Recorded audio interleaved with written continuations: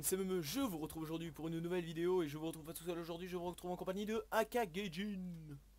C'est moi. Akagi IJN, pardon, hein, pour IGN, merci. S'il vous plaît. Imperial Japanese Navy. C'est ça. L'Akagi qui était un porte-avions au passage. Voilà, magnifique. Du coup, je vous retrouve aujourd'hui pour la présentation d'un char bien, bien bagué de bias, hein, vraiment bien bagué de bias. Je savais pas quoi présenter, on m'a donné l'idée, donc du coup je présente ça et je vous avouerai que ça me déplaisait pas tant que ça, donc voilà. On va commencer tout simplement, donc comme je faisais d'habitude, on va reprendre le rythme des vidéos classiques, par l'armement. Donc il dispose d'un canon de 47 mm SA-35 L32, disposant de 60 munitions d'une vitesse de rechargement de 7,9 secondes. Alors 7,9 secondes parce que j'ai mon chargeur qui est monté à fond. Mon char n'est pas en as mais en expert. J'ai un équipage qui est level 103 je crois. Donc le chargeur est à fond, il est en expert mais il n'est pas en as. La tourelle, Alors, bon, bien évidemment, qui fait 360. Vas-y, tu voulais dire moi je l'ai en as, il est à 7,5. 7,5, donc voilà. En as 7,5, donc gagner 4 dixièmes de seconde, ce qui est pas mal, ce qui peut être utile. Donc la tourelle qui fait 360 degrés, une dépression de moins 18, une élévation de plus 18. Alors là au moins comme ça tout le monde est fixé, hein, c'est élévation pareil que la dépression. Une vitesse de ciblage donc de 9,4 degrés seconde, donc pareil hein, comme je disais moi en expert avec le ciblage à fond. Toi vas-y en as, combien peut-être? Le ciblage, 10 degrés Ciblage secondes. 10 degrés seconde, donc voilà, donc oh putain ça tourne quand même un peu plus vite hein. C'est Et pas mal, ouais. ciblage vertical et ciblage horizontal sont exactement pareils sur le char là pour moi en l'occurrence. Et pour toi pareil, 10 secondes aussi? Pareil, tout le même, Ok. ouais. Ouais, pour ça c'est pas mal, tu vois, c'est les deux rotations pareil. Un stabilisateur d'armes verticale, donc c'est pas vraiment un stab, c'est plutôt un verrouillage, vous savez, ça fait un peu comme les Sherman et tout à basse vitesse. Putain, et l'autre il a rejoint en plein milieu de vidéo. Bah du coup Favo va nous accompagner. Favo, tu fermes ta gueule, tu parles pas, merci.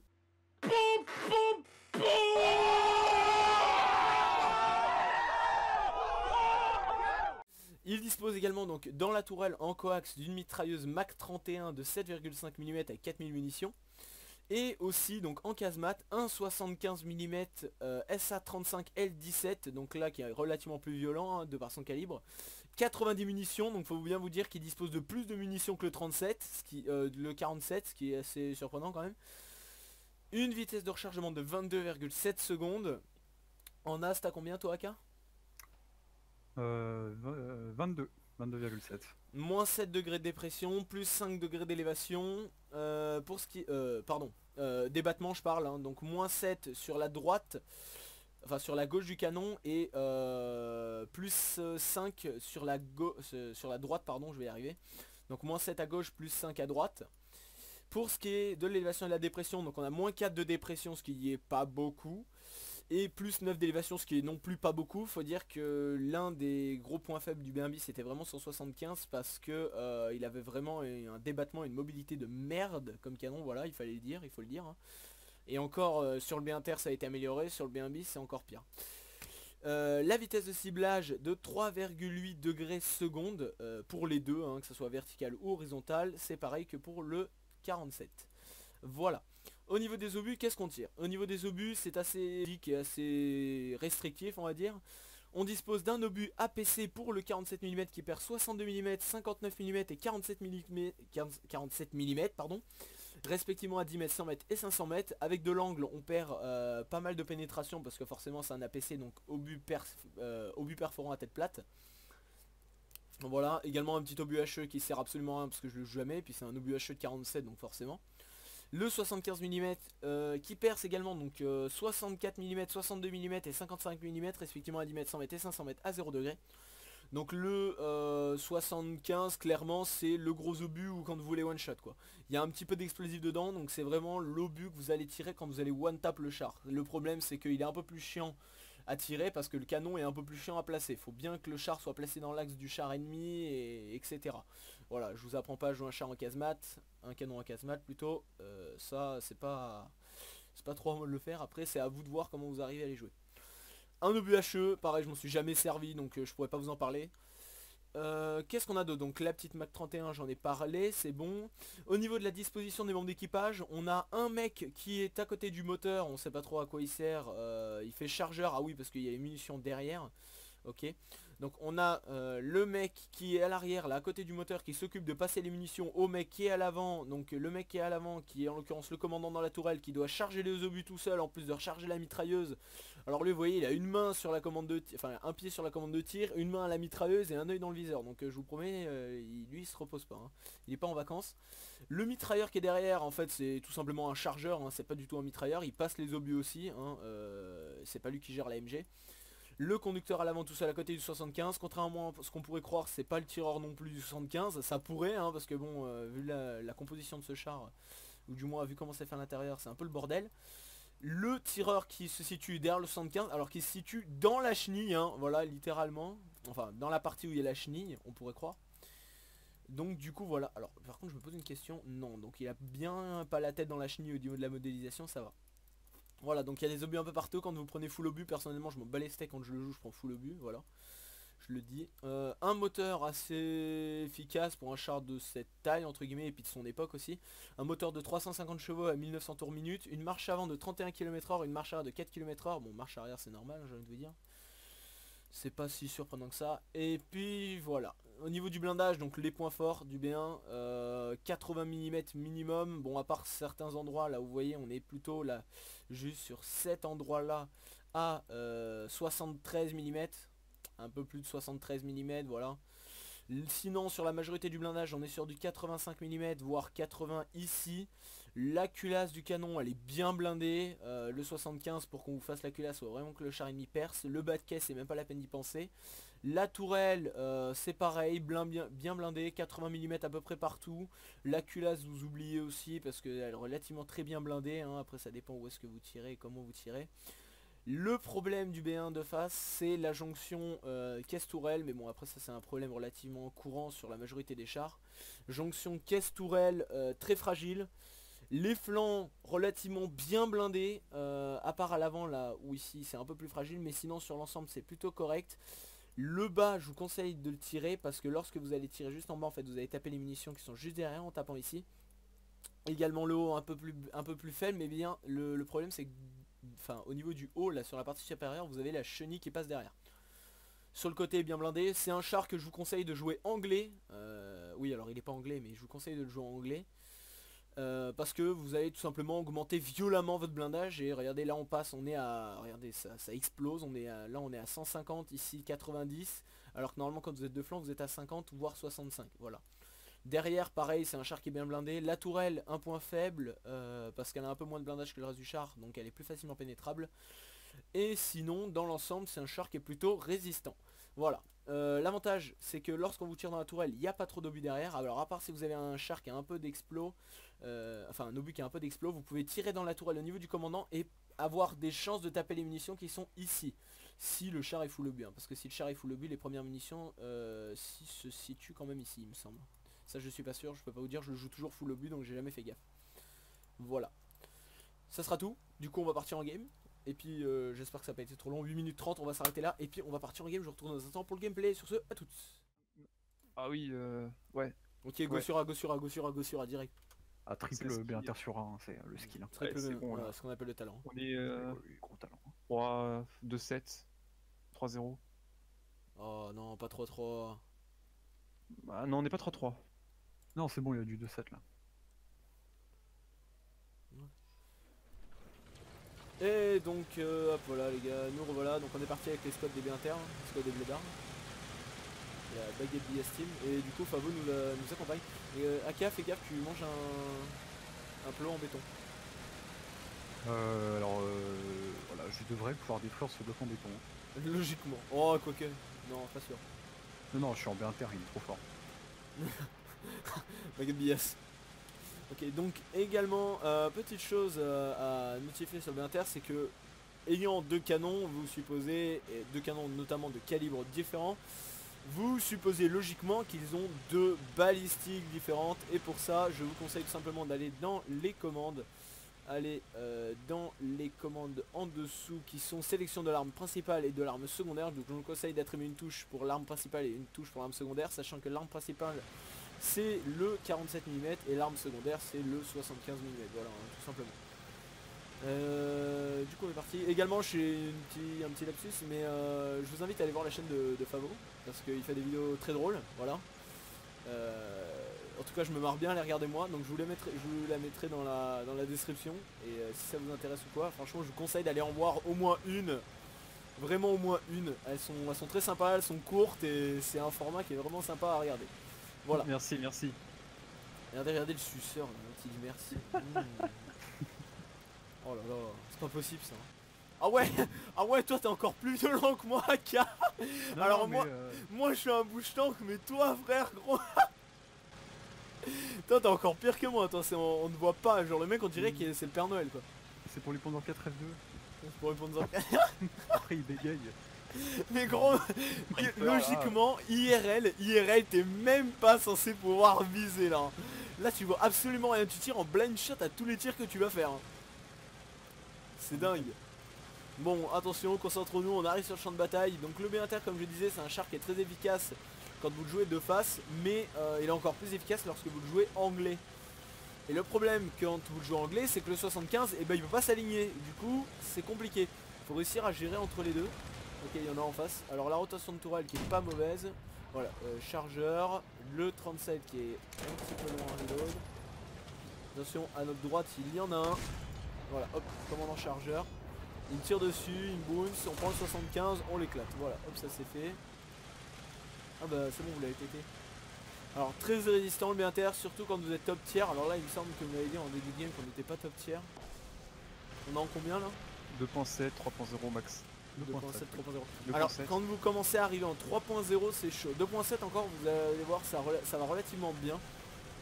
Par contre quand vous arrivez en 3.0 ça commence à être déjà un peu plus tendu le gameplay, parce que les chars commencent à avoir un peu meilleurs canons. Genre je vous prends l'exemple, si vous tombez contre un F2 en 3.3, vous êtes fini hein. Il vous latte la gueule mais comme jamais.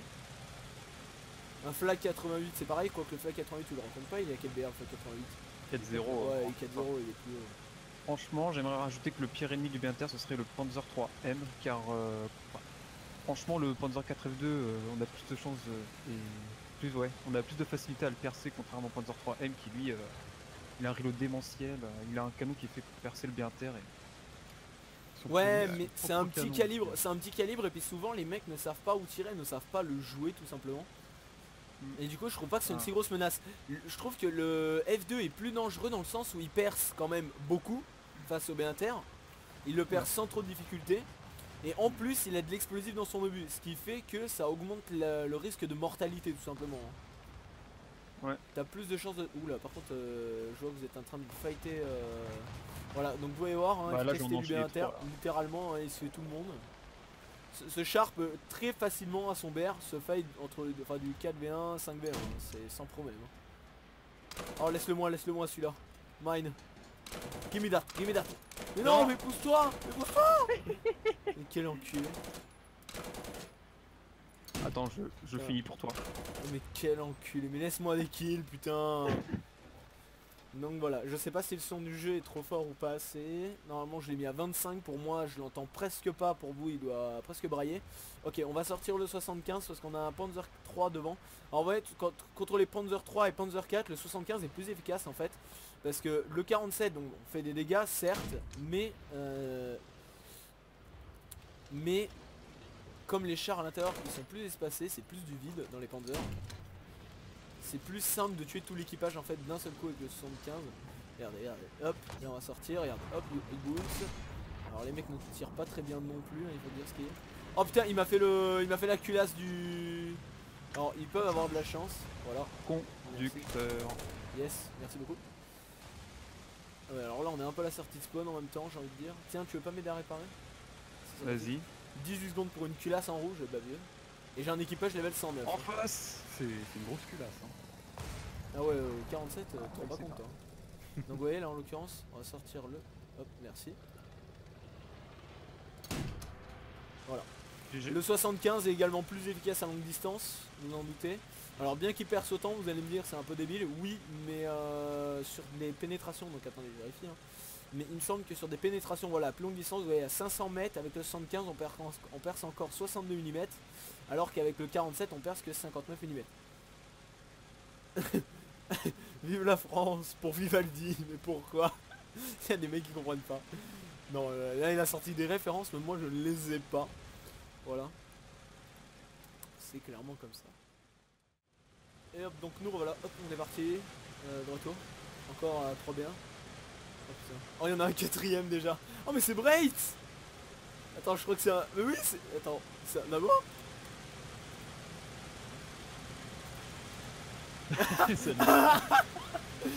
Oh putain. Ok, d'accord, bon bah... Donc voilà, donc on est parti, on va aller sur A. À 4 du coup, hein, toujours plus cancer, let's go. 4 sorties, 4 boutons. Hein. 4 B1 TER, je vous explique, ça va mal finir. On va pas envoyer des pâquerettes. Donc je tiens également à préciser, hein, j'en profite, que ce char en escouade est des plus cancer, voire est le plus cancer je pense des BABR. Je sais pas ce que vous en pensez. Oui, tout à fait d'accord avec toi, surtout au top tier. Ah t'es comme ça toi, tu passes. Bon bah allez, un go direct crochet, hein. Allez. Ah hein. moi je perds pas de temps. Hein. Ah tu vas direct sur A. Bon bah allez, hein. Moi je vais avec AK. Et Bryce vient avec toi. Ah ne mourrez pas par contre, hein. Hors de question. Il y a Brest. Il y a Brest qui follow, t'inquiète. T'as du support. On joue avec AK, on passe directement par là. On fait un assaut dans le dos. Ils vont pas comprendre, ils vont se faire prendre en sandwich par des B1, ils vont faire, c'est quoi ce délire là? En fait c'est ça, genre on a coupé la baguette en deux et puis on va mettre la garniture à l'intérieur dans quelques secondes. Bah non, on met le jambon. Hein. Non, pas de politique dans mes vidéos. Mon dieu, qu'est-ce qui vient de sortir mec? Ah là là. Quelle erreur. Oh putain, bah attends, il y a un camion mec. Chinois et Russes qui prennent position sur le point A. Tu sais que je viens de mettre un char en feu à la MG. C'est dingue quand même. C'est un peu triste quand même. Ah ouais, franchement, je suis triste pour lui là. Je l'ai mis en feu à la MG. Je suis déçu pour lui. Alors note aussi que le BIAS ne tourne pas. Hein. Ah mais non, mais après il faut de la vitesse, tu vois. Il a de l'aérodynamisme, il a ce qu'on appelle de l'inertie. Je suis pas vraiment sûr qu'il soit aérodynamique, mais oh, c'est tout de suite critique. L'intention y était peut-être, je ne suis pas dans... T'as la critique facile je trouve. Hein. C'est un char de 1940, t'as la critique facile. Moi je trouve qu'il est plutôt aérodynamique, il est joli, hein. Il a une belle bouille hein, pour un char de 40. Hein. Ce serait passé dans les années 20 quoi. Ouais. Ah bah on aurait eu ça dans les années 20, je t'explique pas. Hein. Eh ben, en plus, en 47, les Allemands jamais y passaient. Hein. Oh putain, ouais, on est lotier, il y a du Sherman en face, c'est la douille. Oula. S'en fiche, le B1 est supérieur au Sherman. Technologiquement parlant. Ouais, tout parlant. Bon, bah on a A, et maintenant qu'on a A, on fait quoi? Bah en fait, on fait quoi avec un B1 bis quand il y a une suite au plan. Ils ont fait comment les Français en 40 Bah ils ont pas fait en fait. Ouais je crois que ouais voilà. Je crois qu'on va rester campé sur A comme c'était prévu à la base. Hein. Ouais. Vous aviez l'air d'avoir un bon plan de camping. Ça a l'air d'être intéressant. Trivago hein. Trivago. Ah je vois qu'on est tous les trois les uns à la suite des autres dans le classement. C'est ce qu'on appelle un gameplay de qualité. Mais il se passe pas grand chose hein, pour l'instant, hein. C'est pas un gameplay très joyeux, très festif. Je sais pas si t'as mentionné le stabilisateur du 47 mm je crois qui que permet t'as pris un 105 dans la tête. Malheureusement ça arrive. Ah oui, alors je tiens à préciser que ce char ne fait pas bon ménage avec tout ce qui est Oro et je tombe Panzer 2 hein. Comme à peu près tous les véhicules de ce BR d'ailleurs hein. Mais à partir du moment où vous prenez un obus 152 HE d'artillerie dans votre tronche à moins de 100 mètres, en général vous en sortez jamais indemne. À part si ce con tire dans la chenille et encore, et ça, les fragments peuvent revenir dans le châssis. C'est pas forcément ce qu'il y a de meilleur. Mais bon, à part ça c'est un très bon char. Le 105 non plus, hein, sachant qu'il tire à la charge creuse c'est pas top. De toute façon tout ce qui tire à la charge creuse c'est pas top. Oh mais attends, il y a des copains par ici mec. Allez, prenez-les en je vais m'en charger. Hein. Je suis d'art. Oh non, j'ai juste mis en feu, je suis déçu. Eh mais mec, il y a des potes ici. Ouais, jonction, hop, on va jongler avec le 75 et il y a du monde. C'est la fiesta et en fait ils ont fait une fête, ils nous ont pas invités. Il y a un squad de locust. Hein. Ah, ils méritent pas le respect là. Ah, je crois que j'ai mis un shoot de... Par contre je vois rien. Voilà, c'est trop bien, j'ai détruit à l'AMG. Excellent ça. Voilà, on plaint le Mathilda qui ne nous perce pas. Par contre si on pouvait tous arrêter de tirer comme des cons là, avant que je puisse enfin caler un obus correct. Bah, quand t'as 2 canons, t'en profites. Ah bah voilà, voilà, ça c'est ce qu'on appelle du talent. Mais c'était sympa ça, dites donc. Une prise en sandwich. Mais dis donc qu'il y avait toute leur équipe. Mais je crois. Je crois que les autres ont déserté. On sait pas qu'on s'ennuie mais le spawn a l'air intéressant. Ah, oh, notre ami le Oni. Ah, faut faire attention, il a un bon canon quand même. Ah, je crois qu'il y a quelqu'un qui a essayé de me faire mal à droite. Ça n'a pas fonctionné. Ah, mais il y a des cailloux, c'est pour ça. Oh, le Oni qui a un obus intéressant. Je l'avais dit. Et il m'a tiré où? Exactement dans le point faible. Voilà, exactement ce que je vous disais. Les munitions, attention, ça explose. Il a fait la même chose sur moi. Voilà, t'as fait des munitions. Donc voilà, ça sera tout pour conclure le deuxième gameplay. Pour bien montrer que le B1 TER n'est pas invincible. Voilà. On aura quand même fait 3 kills avant de mourir. Hein. Ce qui est pas mal. Et AK on aura fait aussi 3. Et Fabo va sûrement se faire péter dans quelques instants par notre ami Léonie. Ah, il m'attrape shot. Ah, rip. Il a tiré dans la tourelle et ça redescendu dans le châssis. Ah mais c'est toi Fabo qui est à côté de moi, d'accord, ok, c'est AK qui est pas mort en fait. C'est AK le lâche qui reste caché derrière. Oh je suis pas un lâche. Bon, sur ce, c'était tout pour cette petite vidéo du B1 TER. Elle était faite un peu sur le pouce histoire de faire une vidéo et puis c'est sympa, c'est vraiment vidéo détente là pour le coup parce que c'est vraiment le fun de jouer le B1 TER. Enfin dans le gameplay on n'aurait pas dit. On aurait dit qu'on était en train de tryhard nos races. Mais non, si franchement vous voulez un véhicule intéressant et sympa à jouer, je vous conseille de prendre le B1 TER à la prochaine occasion parce que bon c'est un véhicule qui est pas dispo en permanence, il me semble, je ne suis pas sûr, je crois qu'il est pas dispo en Alors permanence. je crois qu'ils l'ont remis en vente pour des jeux Il l'avait remis en vente juste comme ça à l'occasion. Mais je crois qu'ils l'ont pas enlevé hein. Parce que là dernièrement tu pouvais le gagner dernièrement dans les Warbonds. Alors oui, vous pouvez le gagner dans les Warbonds de ce mois-ci. Sauf que bon moi je l'ai déjà donc voilà. Mais bon là c'est un peu trop tard du coup maintenant. Et puis voilà, c'était tout. Je vous laisse, merci beaucoup d'avoir suivi cette petite vidéo. N'hésitez pas à partager un maximum pour bien faire, enfin remontrer aux gens que la chaîne est de nouveau active. Et qu'on est de retour pour faire plein de vidéos live complètement barrées comme hier. D'ailleurs la rediff est disponible donc je vous invite à aller la voir. Surtout à 1 minute 40 parce que c'est très drôle, on casse le matchmaking. 1h40 pardon, 1h40 sur le live d'hier, on casse le matchmaking donc c'est cool. Voilà, merci beaucoup d'avoir suivi cette vidéo, je vous laisse, je vous souhaite une bonne soirée, une bonne journée, une bonne après-midi, une bonne matinée en fonction de quand est-ce que vous regardez la vidéo. Et je vous dis à la prochaine, ciao.